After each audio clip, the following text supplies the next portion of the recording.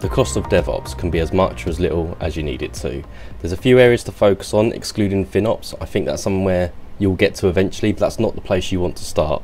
The places you should start looking at initially will be like around people, such as their sentiment. Are they aligned to business goals? Do they feel that they're aligned to those business goals? And maybe there's some indicators such as like high attrition rates or slow staff onboarding. And then you can look at efficiencies, like could you do more with less and faster? And then innovation, like are you creating new opportunities? Are you creating new income streams? Are you keeping up with like business changes? But you don't actually have to spend any money to start doing DevOps. If you've got one or many stream-aligned teams that are doing iterative change together in measurable steps, then you're probably applying DevOps. And you're not limited to engineering teams for this. You can do this practice without engineering teams. And you might even think it sounds a bit like Agile, like, you know, with the short cycle times, iterative change and that sort of stuff. And there is some truth to this. And you'll often find that there are DevOps teams, or teams applying DevOps, sorry, that are using those methodologies and getting the value from them. But emphasis on getting the value from them. You don't apply everything as if it's going to yield the results. You apply enough to get the results you want. And don't oversubscribe to certain things. So where to start? I mean, let's start with the pain, right?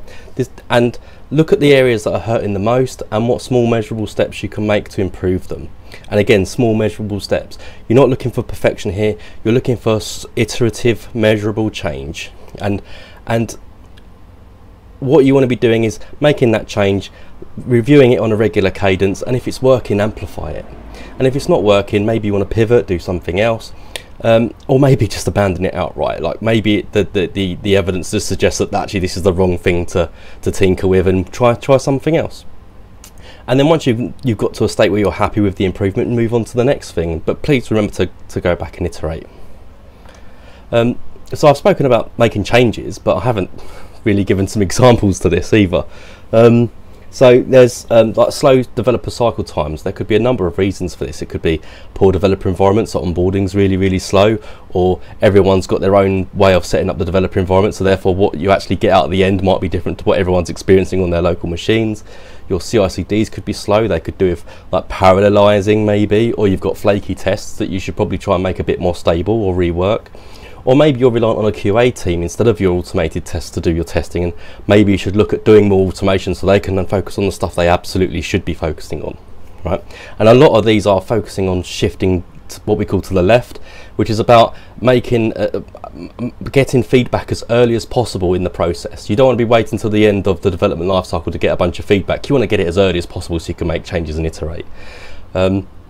And another reason for pain could be vague processes or undocumented processes, or processes between two teams is like for the same thing is subtly different, and as you transition or hand things over, like there's an impact there, and maybe some effort should be spent on codifying those things, you know, agreeing on what the patterns should be, and actually you can get some benefits just from that. Like it's not actually a technical thing, it's purely human and relationship building that's actually going to make the improvements here. And then let's look at low team sentiment. Some people might not actually be they might not have the will to contribute to a project as much as they otherwise would be, and this might be because they're bored, they're firefighting with some of the things I've referred to earlier, or actually they're just not feeling empowered to make change to improve those things. And actually the start of that journey should be empowering those people to make those changes. They're going to feel the pain more than anybody else. They'll tell you what's hurting and what could do with fixing forward, and you probably should start the process by actually speaking to those people. That's where you're going to get the measurements from. And from this you should start seeing some outcomes. Like you won't see them overnight. Again, you want to be measuring regularly, and over a small period of time you should expect something, but it's not overnight. We're talking like, I don't know, maybe 1 to 2 weeks actually, or 1 week, or maybe you might find the task is big enough that you have to wait longer. But always have the people that are involved in the step, like they're the ones doing the monitoring, right? They're the ones who feel it. They're the ones who can feed back whether they're feeling an impact, because the impact might not necessarily be latency, but it might be around like psychological safety and things like that. Like those are still measurable improvements to take into account. And from this you'll get like repetitive tasks become less repetitive, like work is delivered faster, maybe with an improved quality, inter-team relations improve, happier staff and colleagues, and also let's not forget that we're talking about innovation as well. You should be creating room for further improvement and opportunities.